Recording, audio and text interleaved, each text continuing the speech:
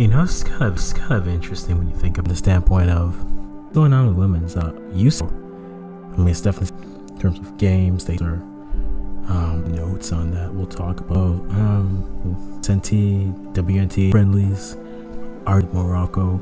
So we are a little bit curious to see. I think once we get the roster for you guys. But yeah, Argentina and Morocco. Morocco is a fun team to play. A very random note on this.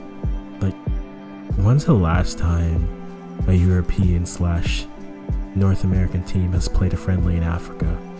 Because, like, why?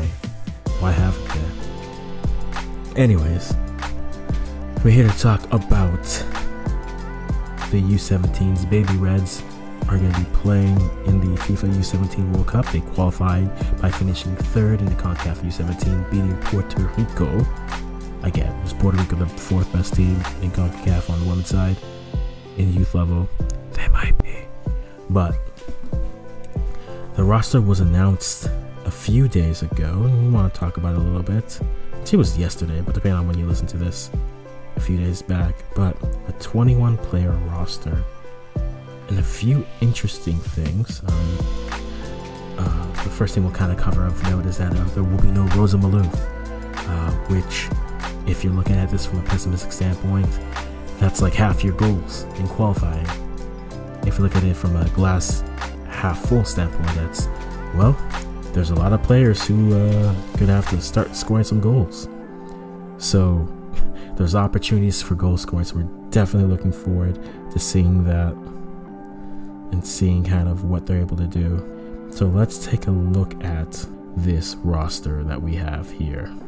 So 21 players have been selected for this roster, and the players are as follows. Right, ladies, players, if I mispronounce your names, is it too late now to say that I'm sorry? Yeah, but we're gonna stop there. Anyways, the 21 players we have: Faith Fenwick, Noelle Henning, Coralie Lallier, Claire Logan, Iba Oching, Zoe Marcassini, Jeanette Okiki, Maya Archibald, Ella Otti, Renee Watson, Anna Hauer, Ashley Roberts, Felicia Roy, Isabel Monk, Geneva Hernandez Gray, Emily Wong, Amanda Allen, Annabelle Choukou, Jamie Perrault, Kayla Briggs, and Jade Bordelot.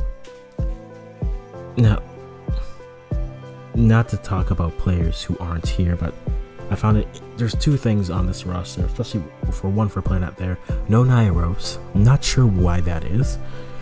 I'll try to see if I can find anything, but no Nia Rose. The second interesting thing about this roster is that they have Ella Otti as a fullback. That's not the surprise. The surprise is that Renee Watson is set up as a fullback now. If you remember in Concacaf W, she scored a goal against, I think she had 2 goals in the tournament, but she definitely scored a goal against Jamaica, but she did that from a forward position, usually in the 10 role, kind of like invert their 4-3-3, and basically play a 4-4-2 diamond with essentially 2 wingers as forwards and playing there, and then the striker dropping back into it, more of a tip, more of a diamond role. So seeing Renee Watson drop back as a fullback is curious. I'm wondering how that looks on the pitch.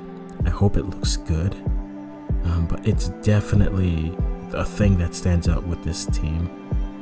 Emma Humphries has 21 players coming, and we're definitely looking forward. They will be playing France on Wednesday, October the 12th, then Japan, and then they'll be playing Tanzania on the 18th. I didn't say the date for the Japan match because apparently they're playing them back to back, which doesn't make much sense, but maybe it does, maybe it doesn't. But we'll definitely double check that for you, make sure we post all the correct times for you.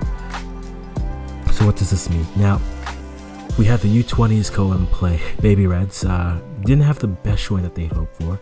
They had some injuries, were able to score 2 goals, but lost all 3 matchups.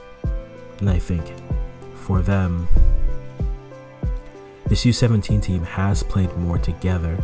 They played with the NDC team in League One Ontario over the summer, so they've had a lot of good experience. A lot of the girls also played in the Canada Summer Games that happened in Niagara. So they do have some familiarity. They did play the Revelations Cup on the women's side where they beat Chile and then also lost to Mexico. So this team has had a few more matchups and look ready to go. How do I feel about them going through? Well, first thing is when you're missing Rosa Maalouf, it does leave a lot of opportunities for you. And based off players and how they have been playing, I am looking forward to seeing specifically Amanda Allen and Jamie Perreault both attacking. I think it could bring an interesting... Yeah, they both can bring an interesting level in terms of attacking from the wing. They definitely aren't afraid to let those long-range shots go. I think that definitely could be a thing, as well as Claire Logan if they ever do get in a position where they can bring their center backs up. But I think for scoring, I'm wondering what Renee Watson can bring from the fullback position. But I'm looking at 3 names specifically: Amanda Allen, Jamie Perreault. I know Felicia Roy has had a good time, but I'm also going to add Annabelle Chukwu into that to see if those 3 players can come in and create. I think Jade Balderlow definitely has some opportunities to play depending on how Emma Humphries wants to pull them out. But those 3 forwards, I'm going to look to them to get some scoring to get these Baby Reds off to the right foot. Again, you're playing 3 quality teams. We wish you ladies all the best, you players the best. We're rooting for you. But yeah, that's the roster, guys. Tell me know how you feel. How do you think they match up with some of the other teams? If you are from another team, let me know how you feel about their chances. How do you rate Canada and whatnot? And guys, yeah, another FIFA tournament coming before the Men's World Cup shows up. So guys, there's gonna be a lot of footy action, a lot of footy content coming your way from here. Guys, I'm gonna stop talking now, stop rambling. Let me know what you think.